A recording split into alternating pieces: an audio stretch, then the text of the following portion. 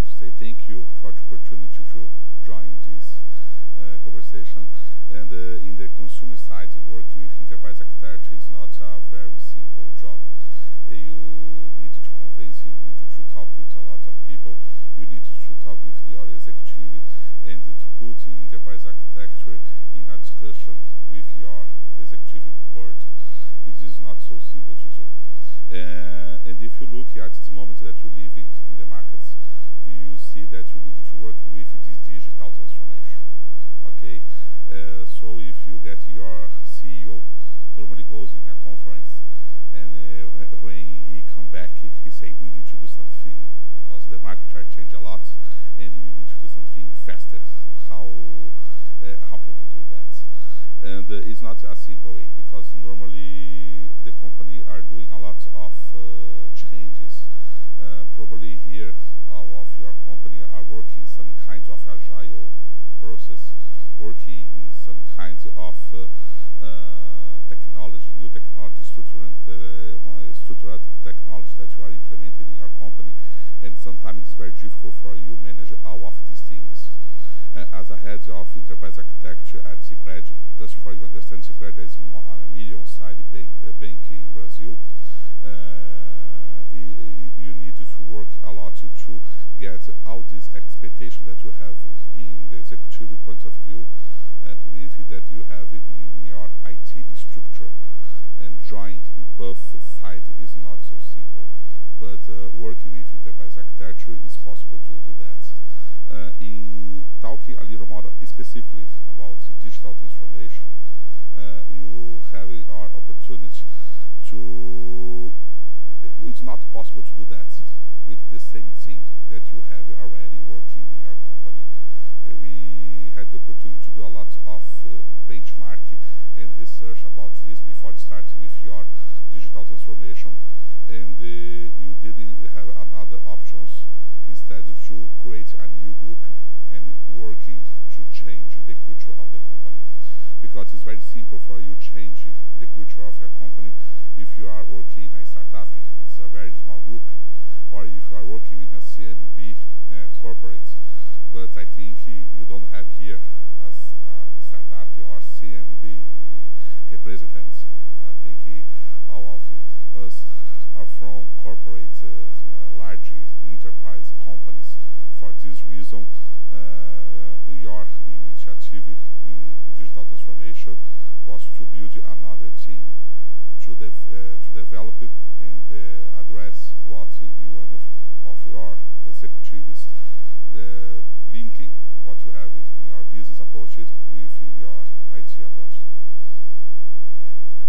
So, if I understood the question correctly, right? So, which basically is the CIA trap real and is it still going on, right?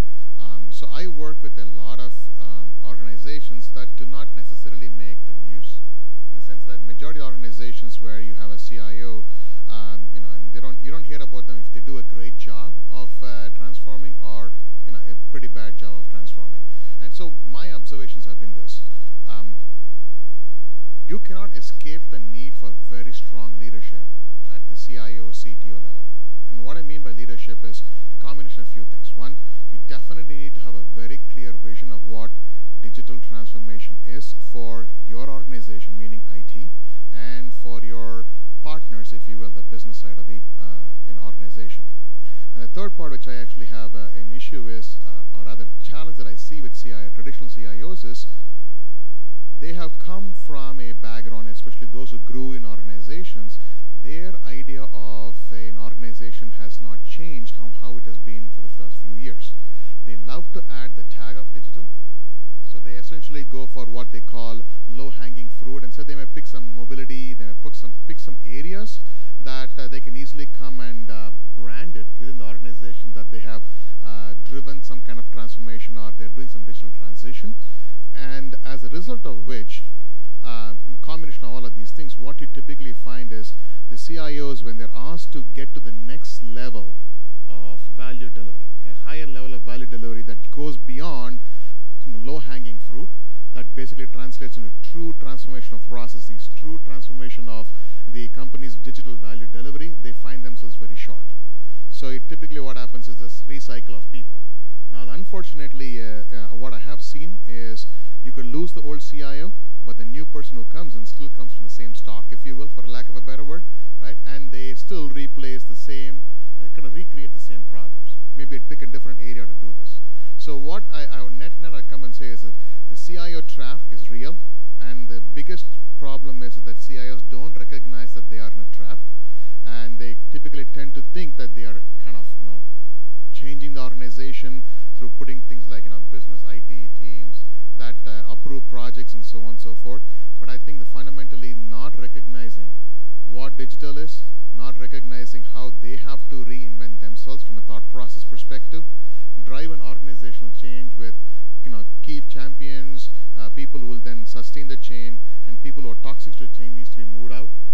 Recognizing all of these things that go behind an organizational change, that has to happen. If they don't do it, then you're essentially going to have the same problem go again and again. There are organizations that's phenomenal. I've seen PayPal do a great job.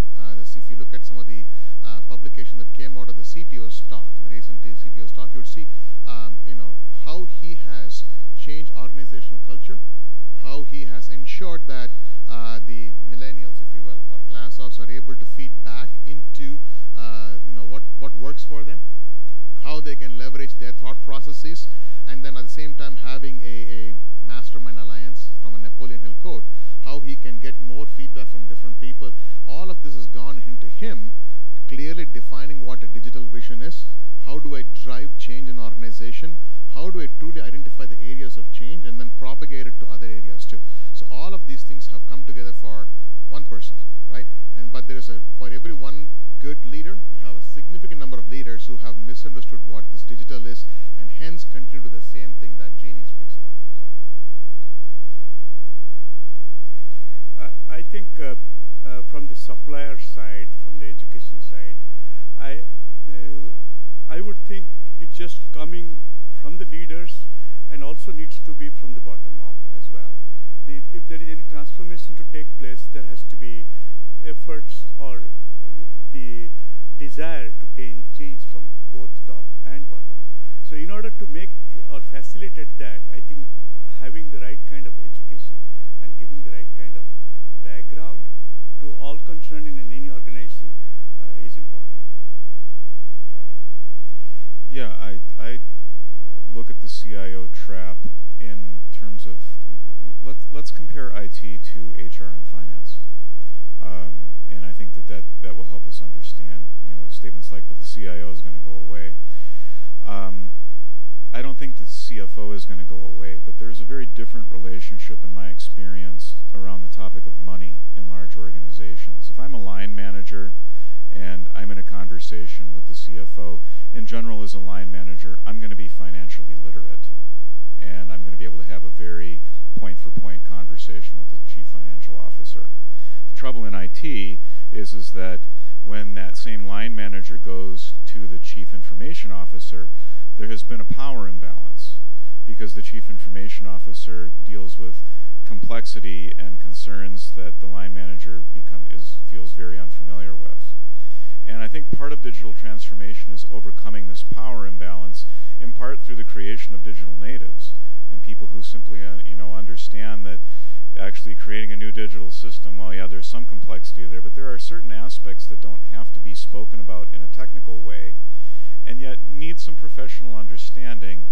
But at the end of the day, the CIO cannot manage all of the information and computing any more than the CFO manages every last financial aspect in a large organization. It's more of a governance role. It's more of setting standards and guidance and guardrails and making sure that bad things don't happen. But at the end of the day, the organizational units need to have independence of their information strategies just as much as they need it for what they choose to, how they're going to manage their P&L and what their staffing strategy is going to be and so forth, to bring in the HR side. A couple of times in the presentations earlier today, we heard the term about empowering the edge, the people at the edge making decisions at the edge. Can you say a little bit more about what you mean about at the edge, and is working at the edge the same for, say,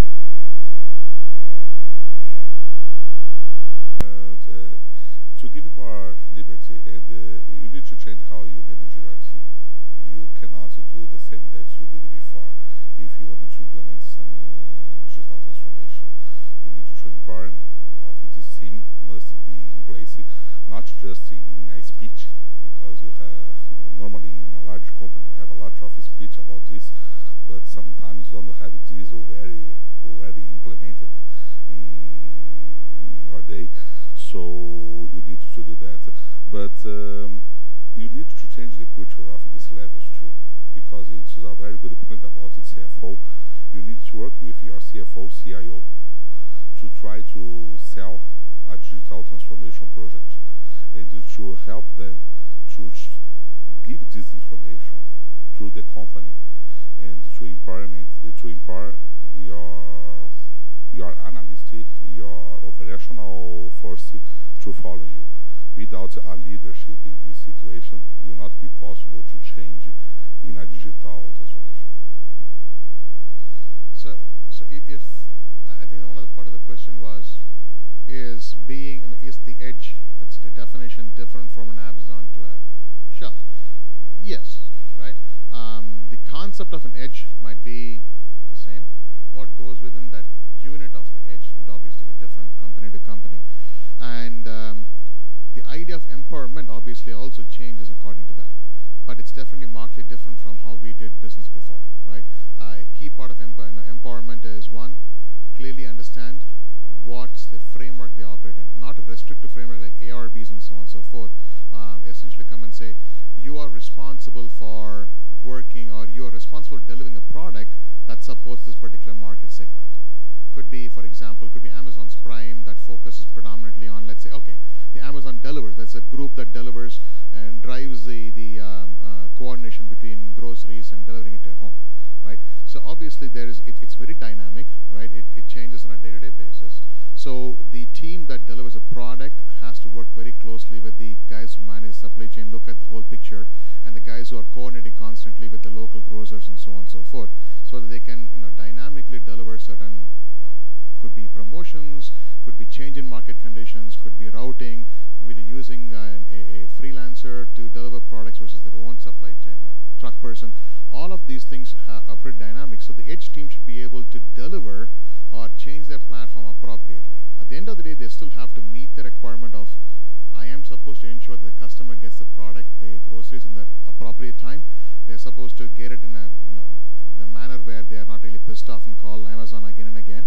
So there are certain framework components that they can have to deliver, but at the end of the day, they should have the ability to go ahead and use the information they have, change the platform appropriately, and meet the customer expectations. That's the nature of freedom I see in the edge organizations.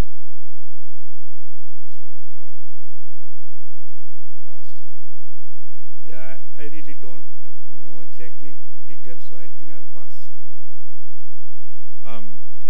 Empowering the edge, I mean, there's a couple different aspects to it, but I think it really speaks to the need, or the recognition that the people who are most familiar with the problem are the people who are dealing with it every day.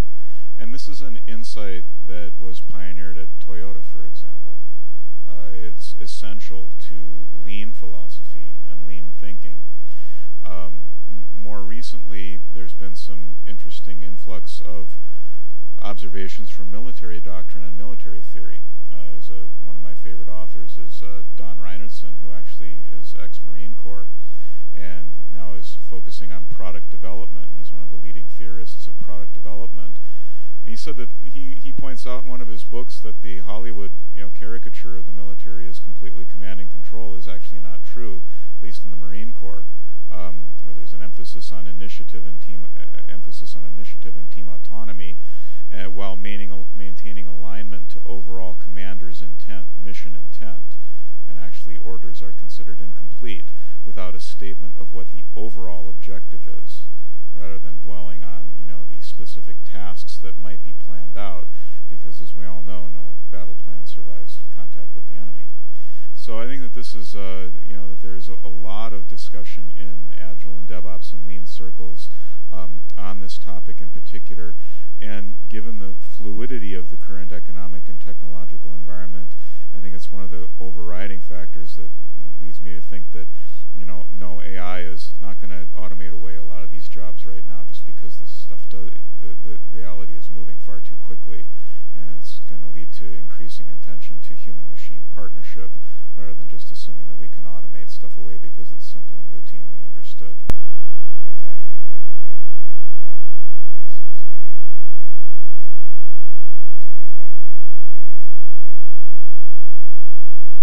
that's actually is empowering the edge. And one of the things that Steve Bitar was the one who put me made me aware of this was that a big challenge in the gas industry is how you actually empower some of the control operators to do things like move IP around different systems and actually take your how you make bread or oil or whatever you do, move it out there. So while not every organization is digital, right? You don't deliver digital products and services. Your primary interface isn't digital. That's probably not true for Shell. Your primary interface is some sort of a valve and a pipe, right?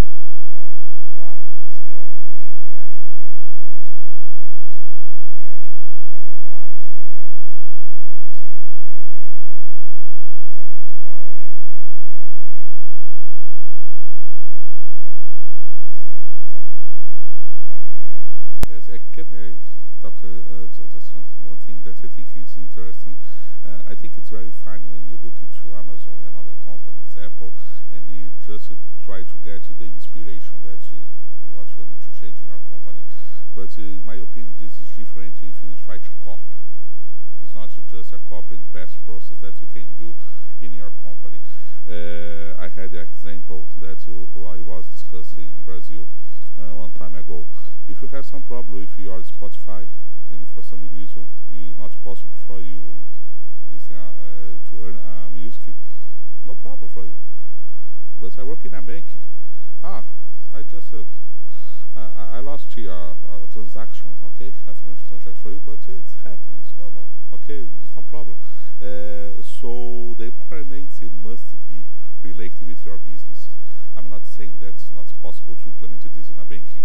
No, you must implement this in a banking. But you need to see your business strategy, your business, and not just to get experience from another company for another industry and try to do the same things in your company. This is only the experience that you had in your bank. Got a couple of questions that are more on open group process, so if you don't mind, I'll field those. People are asking about how will this influence other open group standards like TOGAF, and do we see it influencing standards outside the open group? The DPWG is explicitly set up as a working group of the open group, so we can in fact get people in from these other groups and connect the dots. There's a very explicit section, for example, in the DPWG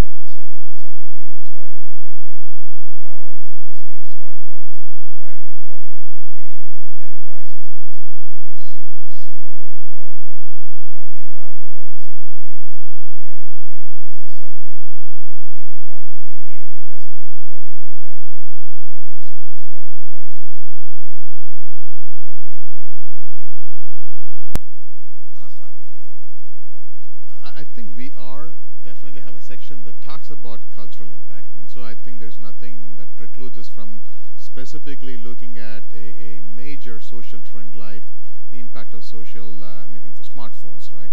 So in about 3, 4, 5 years, 5 years, my son will probably come to college, and then 5 years from there, he's probably going to be in the workforce, and so he's going to be a lot more, and he's going to be part of the most productive, workforce that's going to be there at that point in time. Usually, the first 10 years of your life is where you do a lot of the trench work and you're kind of delivering value. So, from that perspective, I think there's nothing that precludes the DPBOK from looking at a particular cultural trend and understanding what's the impact of it.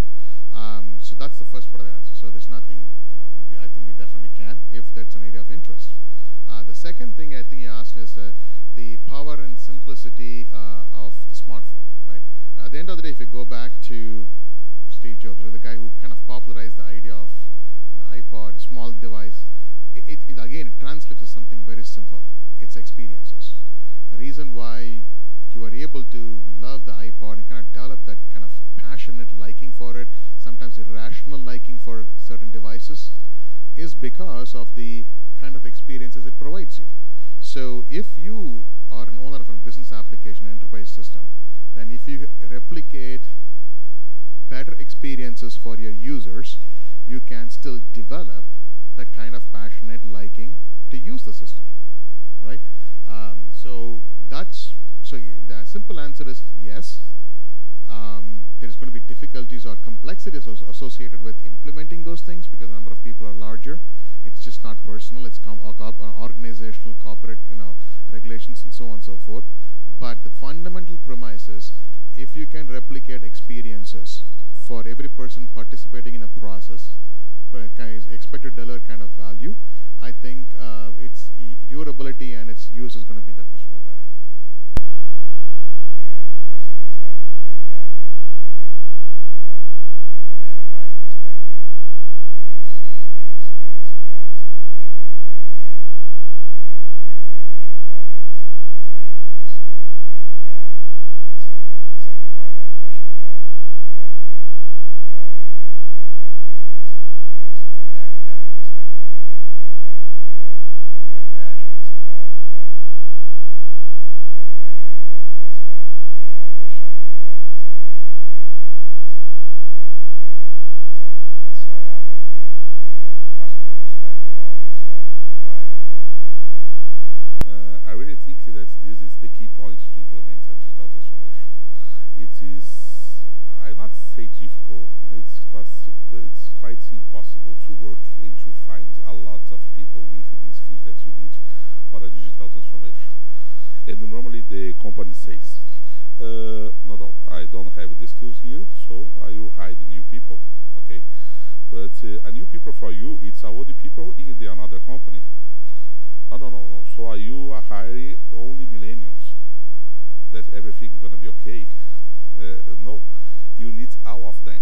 You need millennials. You need some consulting people.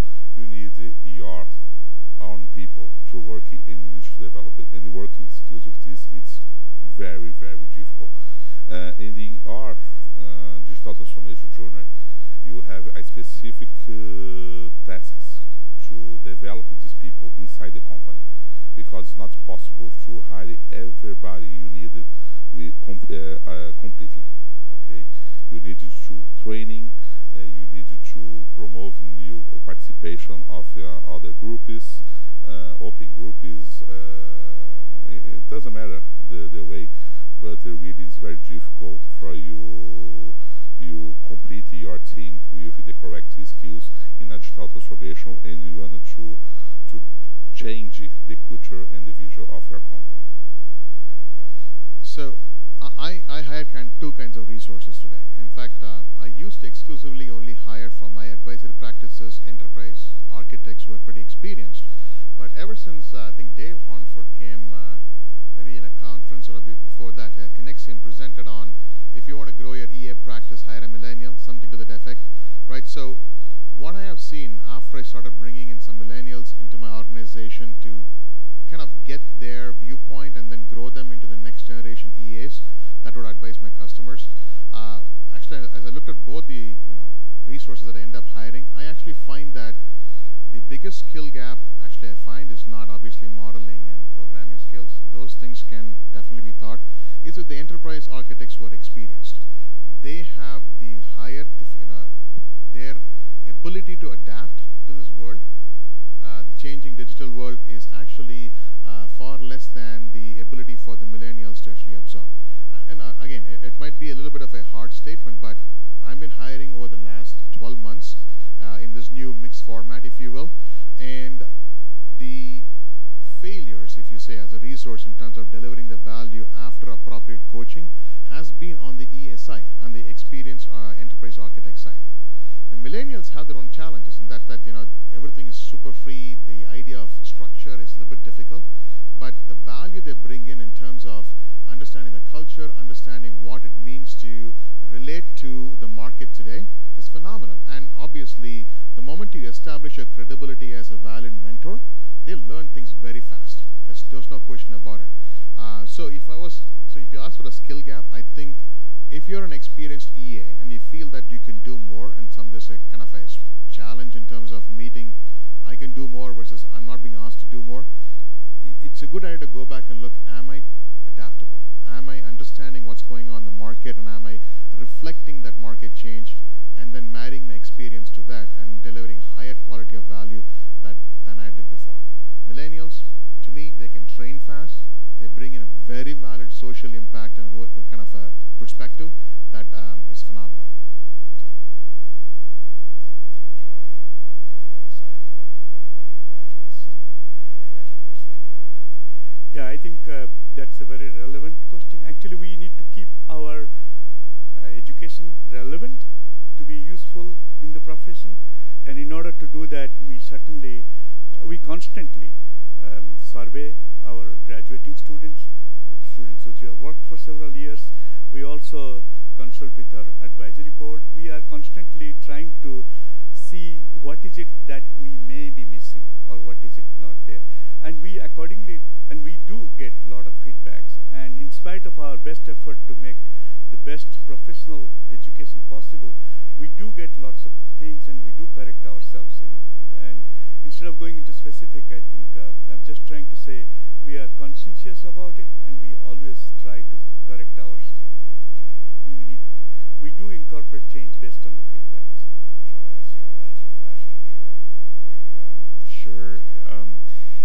This is not an easy question or an easy problem. So just in brief, I mean, there's a long discussion in education about vocational versus core principles, and it's a discussion that will never go away, because this year it's going to be React, and next year it's going to be Angular. Last year it was Vagrant. This year it's Kubernetes, and all of this stuff just continually keeps turning over.